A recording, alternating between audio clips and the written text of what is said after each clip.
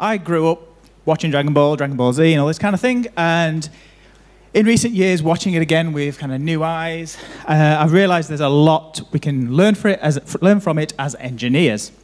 For those that don't know, the story kind of revolves around our hero Goku, follows him through his whole life as he tries to become the best fighter in the world, basically. Martial artist, this kind of thing. This is our hero here, this is Goku. And even from a very young age, you could see that he knew the power of the cloud. Right? He knew that getting on the cloud at an early age, he could get to higher places, he could get there faster, he could save energy, right? Before this, he had a stick. He had a stick that extended. It worked, it got him where he needed to be, but it wasn't great. But the cloud's not for everyone. You can't just take your old mainframe application, throw it in the air and hope that it works. Sometimes you need to get there on a turtle. So just because the cloud works for one situation doesn't mean it will work everywhere. In the Dragon Ball world, they are also very keen on containerization, or capsulization as they call it. So they have these capsules, you throw them, pop, this amazing thing comes out. It's a car, it's a house, it's food, it's whatever. We do this today with our Docker containers and all this kind of thing.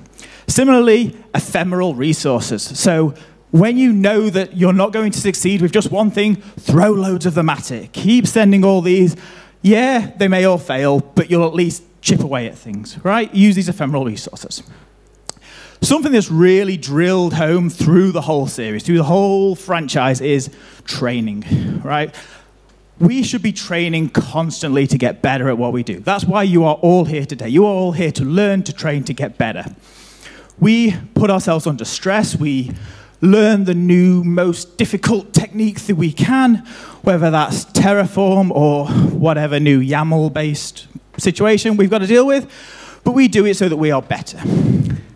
Having somebody there that can push you, that can make you better, whether that's somebody you work with, whether that's somebody you look up to in the community or whatever, that person can help you achieve to be the best you can be, to help save the universe, and in turn you can help them.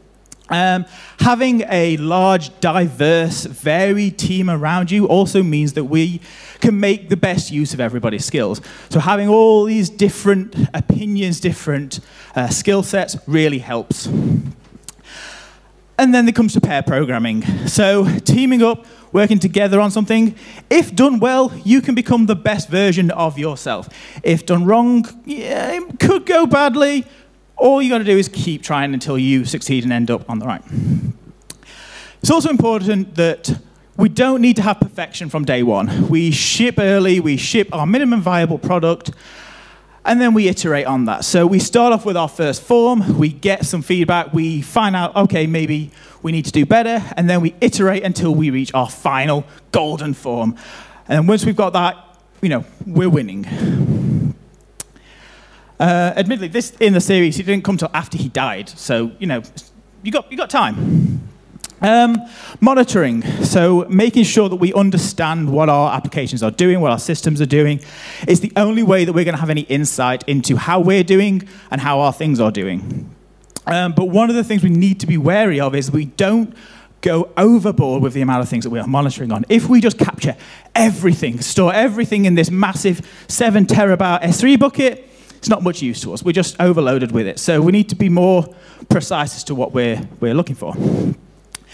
And failure isn't always the end. So even if you mess up, even if you go wrong at some point, it's usually fine, right? You can usually come back from it, you get resurrected from the dead, and you can continue on and try again. On a similar vein, say no to imposter syndrome. Let's get rid of imposter syndrome. We're all amazing here. Like, we all have greatness within us. We just have to kind of push that voice aside and achieve what we are capable of. And even if we do put out something terrible, it's not the end. Like, there are things that can come after it. It's not the final footnote. There are series that comes after these abominations. And also make sure we look after ourselves. Food, drink, sleep. We saw this morning how important sleep is.